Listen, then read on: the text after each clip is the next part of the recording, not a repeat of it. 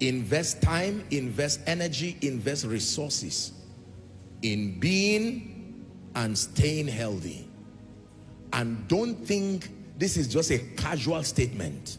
People have died because of the neglect of this instruction. Everything that will leave you healthy is your assignment, and in this end time is your business.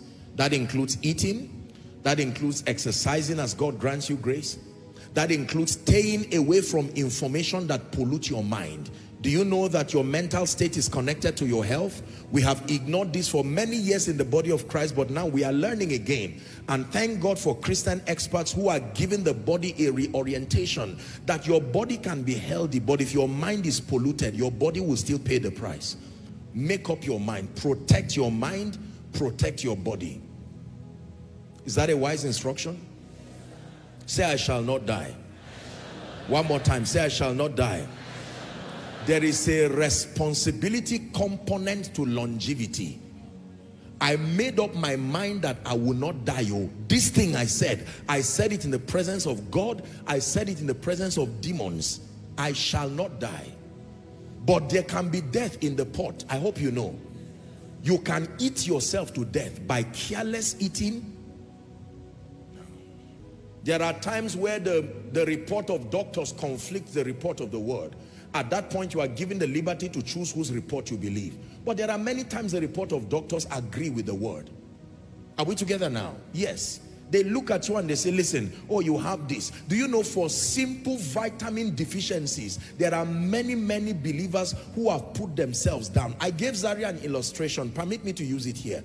Now, if you refuse to be attended to medically speaking, and you break down and die before your time, and if 1 million souls were connected to your destiny to be lifted by your becoming, you have robbed those people because of pride. Versus you go to the hospital responsibly, you are treated well, then now you are healthy and you keep learning the ways of divine health. Which of them is wiser? Me, I will not lie to you. Go to the hospital if you are sick. I will pray for you when you are sick, but we are responsible people. I will visit you when you are sick if I have the time and God grants the grace. I will not be ashamed of it. We are becoming, it takes a while. Did you hear what I said? We are becoming, it takes a while. And so while you are growing, be patient with your growth. God is patient with you. That's why he keeps empowering the mind of medical practitioners to see that there are advancements in medicine. Don't die the death of a fool. Many have done that in a bid to feel spiritual. What is this pain I'm having? From January till November, it has refused to go, and you have refused to do anything about it. There are many preachers who preach on the pulpit and go back home and they cannot sleep. They are rolling. That's the reason why you find out people begin to abuse drugs, injecting themselves and doing all kinds of things because they have to survive. They want to give a picture of invincibility, whereas they are dying. Please take responsibility. Maybe this is a deliverance message for someone now. One of the things you should use this break to do is go and have a full medical checkup. Write it down. Write it. You are my people. Write it. Full medical checkup. Whatever that means, just write it. When you tell the doctor, he will explain it to you. Full medical checkup. Why are you afraid of checking yourself if you believe in God? Find an explanation to that pain. Find an explanation to that inexplainable dizziness. You stand in the sun, you are almost falling. You fell 4 times, you don't care. Don't wait till you fall not to rise again. Go to the hospital.